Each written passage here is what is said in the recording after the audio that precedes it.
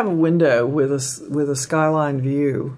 I really like to bring in that outdoor into the space, and I have a client right now that is on a very high floor with extraordinary views across Central Park, seeing all the way to Connecticut, and they have inherited a situation where they have a raised ceiling in the center of the room with lowered ceiling around the perimeter.